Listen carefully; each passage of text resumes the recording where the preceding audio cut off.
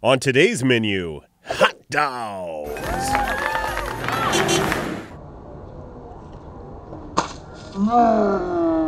Across the globe, what's delicious is questionable. Why would you eat that?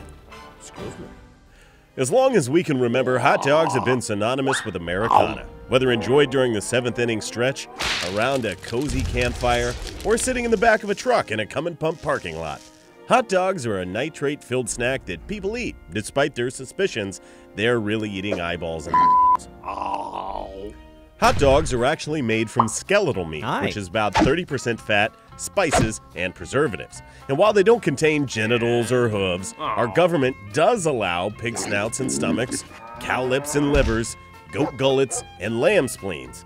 It doesn't necessarily mean they're in there, only that they're allowed to be. So if hot dogs aren't dog meat, and we're assured that they're not, how do you make them? Well, after the cuts of meat people will pay for are gone, the trimmings are ground and then salted. Then spices and food starch are added. After that, it's mixed with water and delicious corn syrup, because everyone in America loves delicious corn syrup, and pureed even further into a fine meat batter. That puree is then vacuum pumped into casings so you can slip them between your buns. Modern technology and dietary preferences have led to a wider array of hot dogs. Kosher, chicken, turkey, vegetarian, that weird kind that has the tube of cheese inside. But traditionally, hot dogs are made from pork and beef that has been encased in the small intestines of a sheep, which is what gives the franks that juicy snap whenever you take a bite. Tastes tend to vary regionally. Cherry red and mild in the South, smoky in the Midwest, and spicy in the New York. But hot dogs, like most Americans, trace their roots overseas. Similar pork sausages, or Frankfurter Würstchen, were given to Germans to nosh on during imperial coronations as early as the 13th century. And in 1870, a German immigrant named Charles Feltman began selling Frankfurter Würstchen in rolls on Coney Island. Time to open the big door. Yes, but why would you eat that? In 1916, Nathan Handwerker, of Nathan's famous hot dog fame, opened a stand that catered to the poor and working class of Coney Island. He charged 5 cents a dog, half of what his former employer charged at a nearby beer garden. So it quickly became a cheap source of protein. And depending on how fancy you want to go, hot dogs are still a cheap and easy meal to eat while on the go. That said, a recent class action lawsuit is claiming that hot dogs increase the risk of colon cancer. According to the American Institute of Cancer Research, someone who eats a hot dog every day increases their risk of colorectal cancer by 21%. But who eats a hot dog every day? Like, that person's kind of weird. I do. As with all things, moderation is key. So enjoy a Frank at the ballpark. Grab yourself a wiener. In fact, grab all the wieners. They're cheap. Have a cookout with that awkward coworker you invited camping. It's good. Camping? What?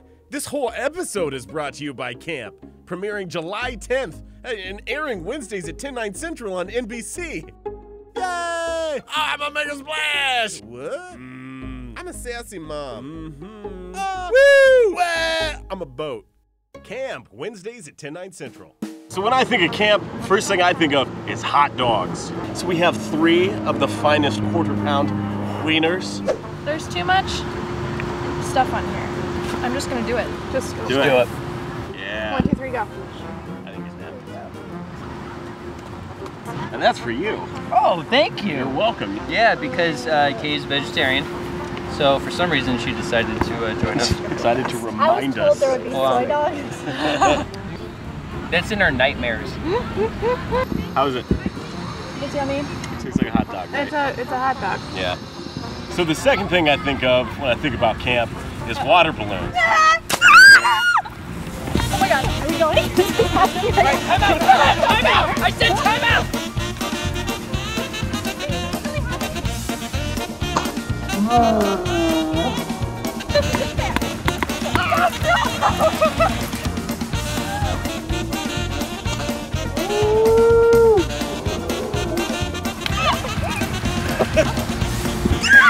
You're throwing wieners at us!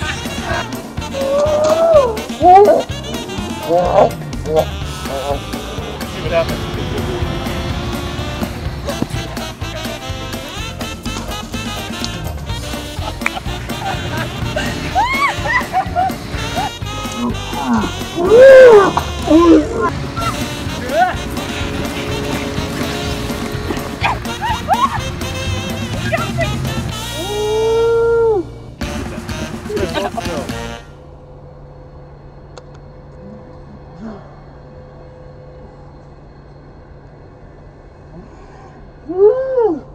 The Millmaster does the unthinkable by crossing a donut with a grilled cheese sandwich. Check out the true definition of awesome sauce.